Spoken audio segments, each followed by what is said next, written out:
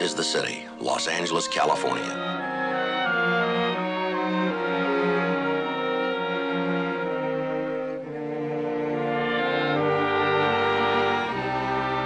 I work here. I carry a badge.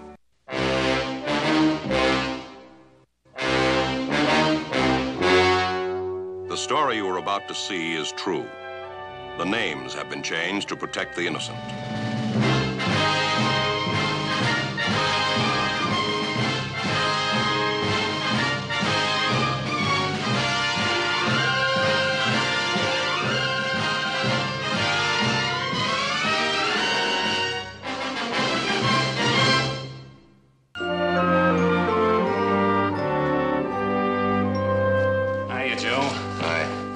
Up a Christmas tree. You sure did. Well, we don't have any decorations here, but it sure brightens the place up. Christmas cards, huh? You're a little late, aren't you? Well, I was going to send them out Monday, but we had that stakeout. You ought to get married, Joe. Yeah. Only system. Eileen does all this stuff for me. Mails, cards, laundry, only system. Might help. Boy, you got quite a stack there. Yeah, I ought to cut down the list. Look at this, upholstery shop. Yeah? They send me a card every year. I never get anything upholstered. Eileen and I ought to go over our list, cut off a few names. Brought in your present. Want to open it now? No, I'll wait. I always open a couple the day before. Why? Put you in the spirit ahead of time. Yeah, sure. I hope it stays quiet. I got more shopping to do after we get off. I finished mine. Where'd you get your girlfriend? Stationery set, some paper, envelopes, leather binding. Joe, you'll never learn. Now, what's the matter? No woman wants a stationery set. You get her something personal. Well, it's got her initials on it. No. You want something more sentimental, romantic. What'd you get Eileen? Well, it's different in her case. What'd you get your wife? A sewing machine. That's romantic. Well, it is in a way. Why didn't you buy her a catcher's mitt? Burglary, auto theft, Friday. Yes? Yes, that's right. No, you have the right department. I see. All right, Father, we'll be out. No, you can tell us about it there. Goodbye. The old mission church out in San Fernando. Why are they calling here? That's Foothill Division territory. They'll handle it. Well, we can make the preliminary. We're not that busy. They've had a theft. Collection money? A statue of the child Jesus.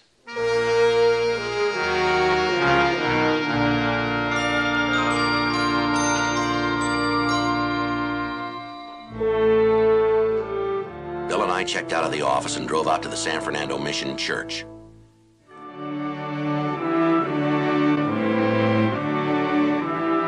It was an old church. The Padres from down in Mexico built it. The devout Mexicans in the valley still attended services there. We asked for Father Xavier Rojas, who had telephoned us. We were told he was inside. We found Father Rojas up near the sanctuary. He told us about the crib. It was a $70 duplication of the scene at Bethlehem.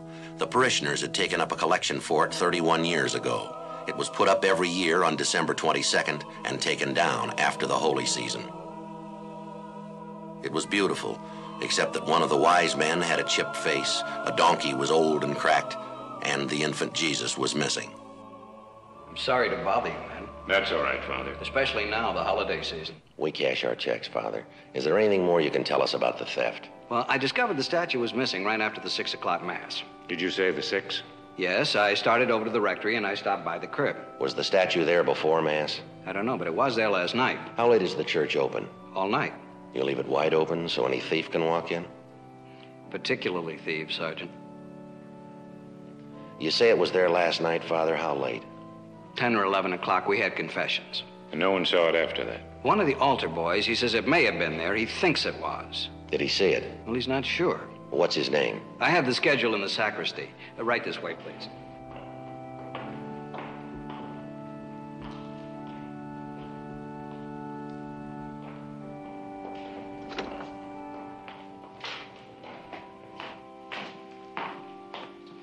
Here's the schedule. You'll find the names for every Mass there. Thank you, Father. Was there a big crowd at the 6 o'clock Mass? Not too many. 7's the big one, people on their way to work. Did anyone stay after Mass, did you notice? Not especially. I came back here, took off the vestments. I suppose it was 10 or 15 minutes before I went back in the church. It was empty then? No, people were coming in for the 7 o'clock. Are these the altar boys, James Cornine and John Heffernan? That's right. The Heffernan boy's the one who mentioned it might have been there. Did you check with the other priests, Father? Before I called you, none of them knows anything about it. Just for a check on the pawn shops, how much is the statue worth? In money? Well, that's the point in pawn shops, Father. Only a few dollars. We could get a new one, but it wouldn't be the same. We've had children in the parish. They've grown up and married. It's the only Jesus they know. We understand. And we've had children who died. It was the only Jesus they knew. So many of the people who come here are simple people. They wouldn't understand, Sergeant. It would be like changing the evening star. We'll do our best, Father. That's why it would mean so much to have it back for the first Mass on Christmas. Well, that's not very long, Father. Less than 24 hours. Well, if anything turns up here, you know where to get in touch with us. Yes. It's sad, isn't it? How's that? In so short a time, men learn to steal. Yes, but consider us, Father. Us? If some of them didn't, you and I'd be out of work.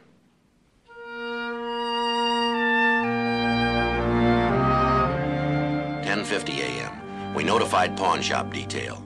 We gave them a description of the missing object, the approximate time and place of the theft.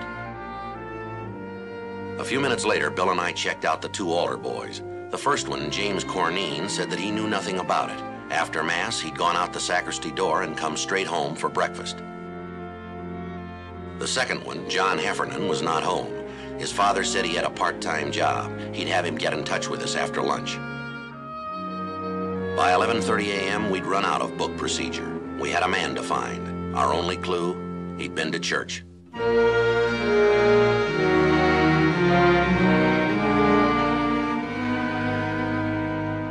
Caught me in the middle of a big chess match. Where's your partner? Up in San Jose. We've been playing for years. I see. No, just 2 or 3 months on this one. What I meant was we've been playing different matches for years. I see. You know, we do it through the mail. I send him a move, and then he sends me one. Must keep you on your toes. Except during the holidays. Mail gets all fiddled up. That's no good. I guess not. Slows things down. That's no good. I like to catch him off guard. Are you Mr. Flavin? How'd you know? We never met. Your name's on the window. Oh, yeah. Mr. Flavin, we checked the other 2 religious stores in this neighborhood. They're closed. This is the best one anyway. 50% European items. We're checking the stores around the Mission Church. For what? Statue of the Child Jesus. Do you have one we could look at? Sure. I know what you want. I got just what you're looking for right down here.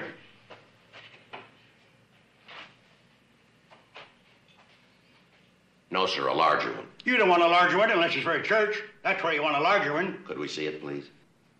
I guess. It's not my due to butt in, but unless you live in a big place, this will make your living room all the killer. Yes, sir. Do most of the people who go to the Mission Church trade here? Good many of them, especially the kids. Why kids? More religious. Check on yourself. See if kids aren't more religious than you. Might be so. That's what's wrong with the world. No, I don't mean you're wrong with it. Everybody. Yes, sir. I wonder if we could stick to the point, Mr. Flavin. Sure. A lot of people from the Mission Church come in here. Do people ever come in and sell back a religious article? Like a prayer book or rosaries? Yes, sir. Second hand, you mean? Yes, sir. Not since I ever been around. It's silly. Why? People don't have religious articles so they can get rid of them. They have them so they can have them. But if a man had a statue and wanted to sell it, he'd come to a place like this. Sure, but he wouldn't want to sell it. He would if it was stolen. No, sir. If a man was to steal a statue, he'd be crazy or something like that. The only place he'd want to go is where crazy people are. You may be right, Mr. Flavin. I don't know what you fellas are looking for, but if it's somebody who stole a statue, he's crazy and you won't find him. You won't find him as long as you live, or in a million years. That should cover it.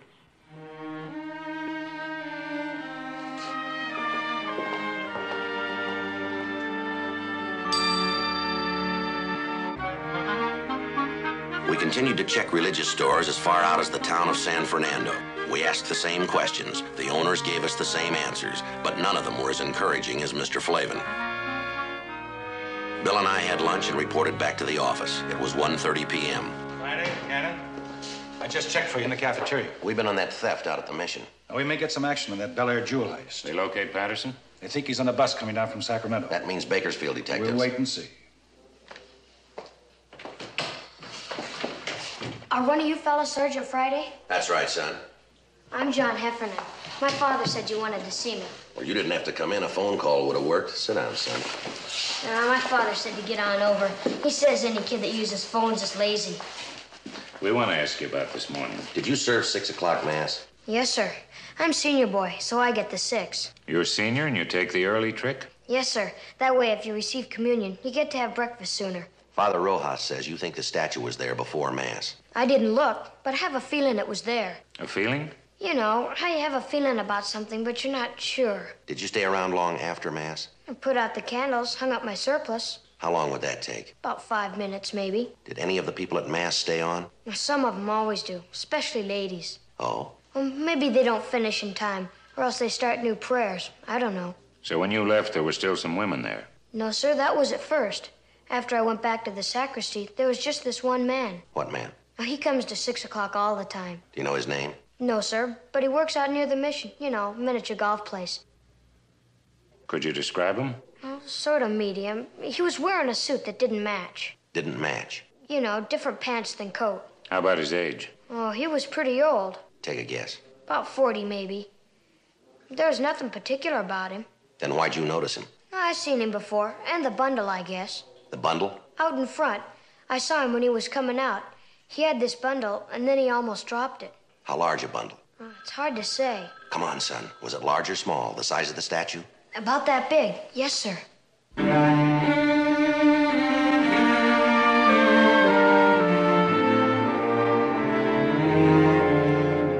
We located the miniature golf course. The suspect didn't work there anymore, but we found out his name was Claude Stroop, and we got his address. 2:25 p.m., we arrived at Stroop's address. It was a hotel for men, mostly old men, mostly down and outers. It was called the Golden Dream. Police officers, we're looking for Claude Stroop. Hope Claude didn't get in any trouble. So do we. Is he in? No, he's got room 307. You can check if you like. We'll take your word. Were you on this morning? Did you have the early shift? We don't have shifts. My uncle owns the place. I'm the shift. Did Stroop spend last night here? Came in about 11. When did he leave this morning? Around 6, maybe before. Did he come back after? 8 o'clock or so, then left. Supposed to be back at 10. Then pulls this trick. What trick? Our program. He knows the other fellas need him. Program? Here at the hotel. Every Christmas we have a program. Put up a tree and sing. They're mostly old fellas. Singing like that makes them remember back when they were kids. Then Jimmy Finn comes on. Jimmy Finn? He shares number 409. His family once had a lot of money, so he tells the fellas about it. Stories about Christmas, how they had this big log, and his grandfather used to start it up. And after dinner, everybody turned over his plate, and there underneath was a $20 gold piece, a brand new one. When Stroop came in this morning, did he have a bundle? I didn't see him come in. You said you saw him. I saw him go out after, but not come in. When was that? 8. If you want to look for a bundle, I could give you his key. We don't have a warrant. Oh, that's all right. I know about police. It's all right with me. It's not with us. I didn't mean that. I just meant it was all right with me.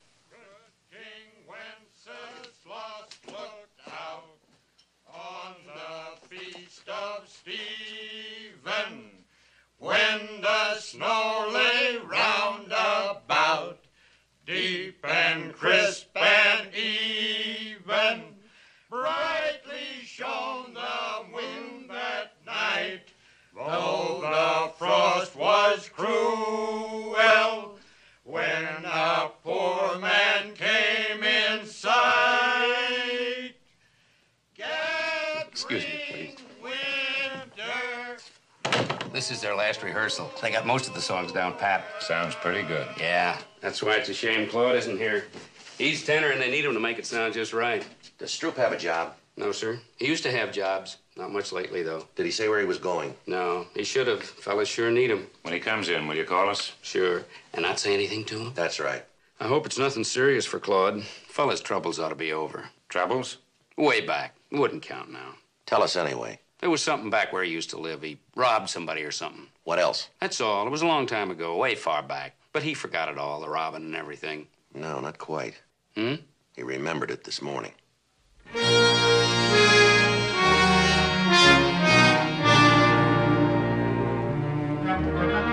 ran Stroop's name through R&I. If he'd been booked anywhere, we had no record of it, at least not under that name.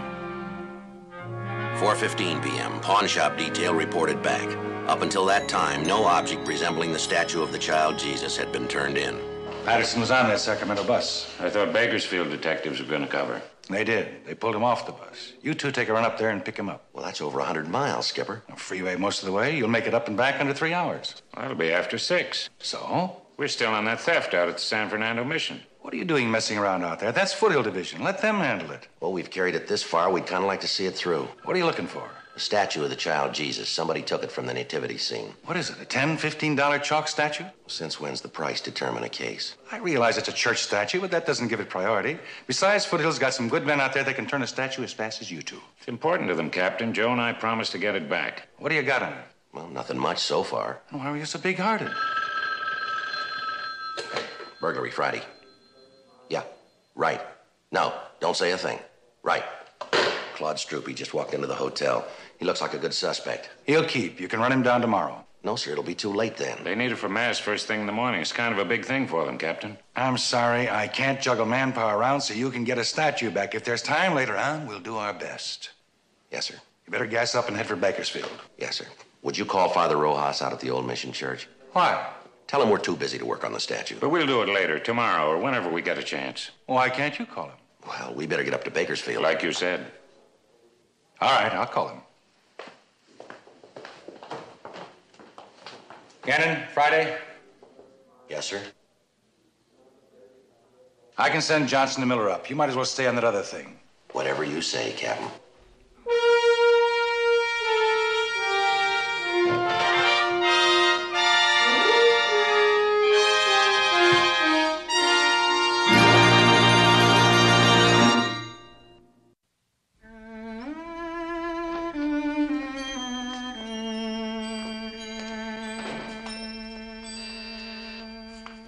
.43 p.m. We arrived at the Golden Dream Hotel.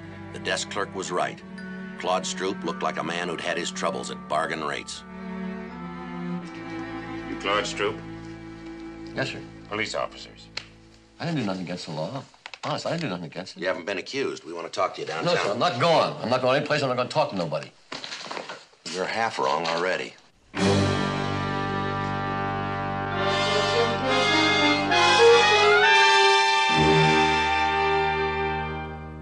5:15 p.m. We took Stroop to the office. On the way, we advised him of his rights. He kept his word. He refused to talk. 6:05 p.m. Bill called Eileen, told her he'd be a little late. Stroop didn't move for a whole hour. He sat and stared, but he didn't talk. 6:40 p.m. We got a final report from pawn shop detail. The shops were closed. There was no statue. Stroop still hadn't talked. Don't you ever want to go home, Stroop? If I was to talk, you wouldn't let me go. That depends on what you'd say. I'd say it wrong. I wouldn't get home. You won't this way either. I'd like to go. You can bet on that. This is the 7th year we've had the program at the hotel, and I never missed a one. Not a single one. Why don't you tell us what happened, Stroop? How would I know you'd let me go? You wouldn't. You know, I might as well anyway. All right. What happened from Mass on? Well, there was Mass. I came out and I started down toward the hotel. Back up. I left my stuff at the hotel, and then I picked up George's car. I didn't steal it. He said I could have it any time I wanted. Only this time I didn't ask him. I just took it and started out. I guess I should have asked, but I just didn't. I went over to Grand Avenue for the Christmas bulbs, you know, where this fellow sells them secondhand. It was coming out of that lot that I did it. Did what? The bumper must have caught the other car. Didn't leave too big a dent, but there was this long scratch.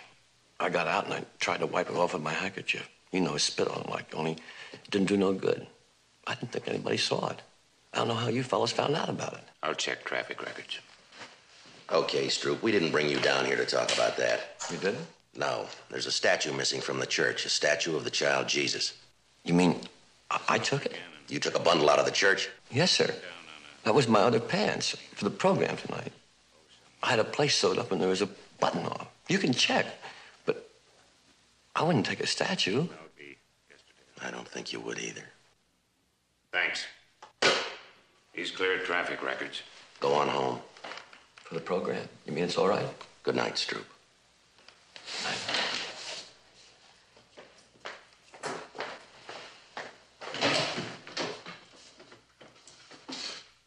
Merry Christmas.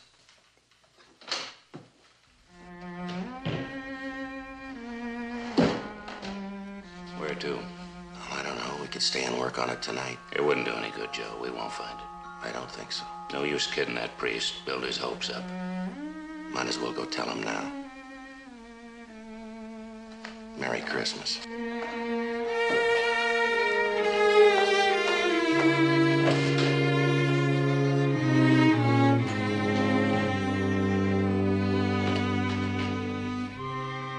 7:27 p.m., we arrived at the old mission church. Bill told Father Rojas how it was, that we couldn't get the statue back by morning, but we'd keep trying during the week. He said he understood. We told him we had to get on.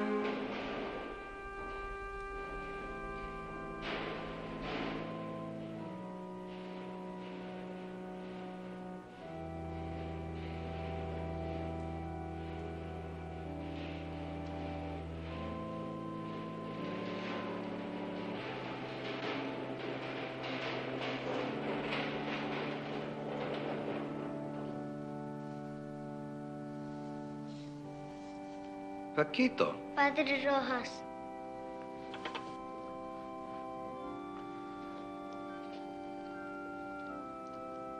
It's Paquito Mendoza. He's a boy from the parish.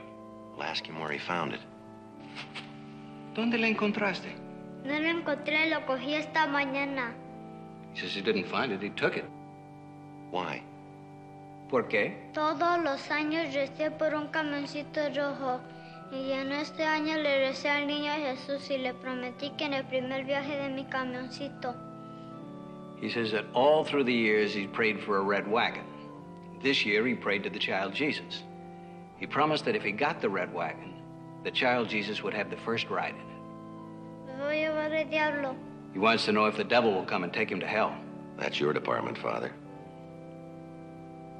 El diablo no, porque Jesús ama mucho a Paquito.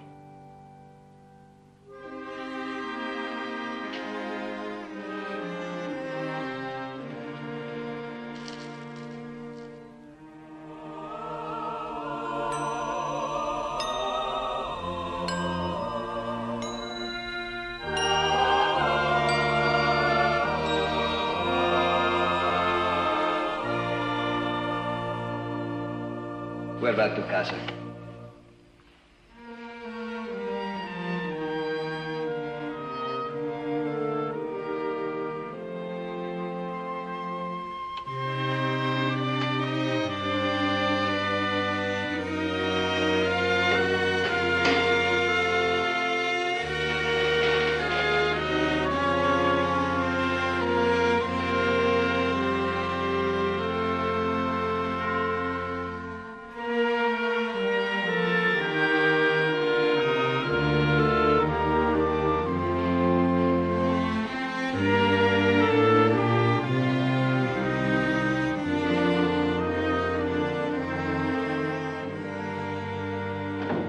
I don't understand how he got the wagon today. Don't kids wait for Santa Claus anymore?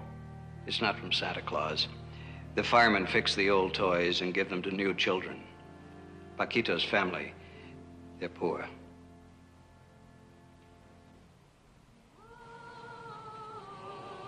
Are they, Father?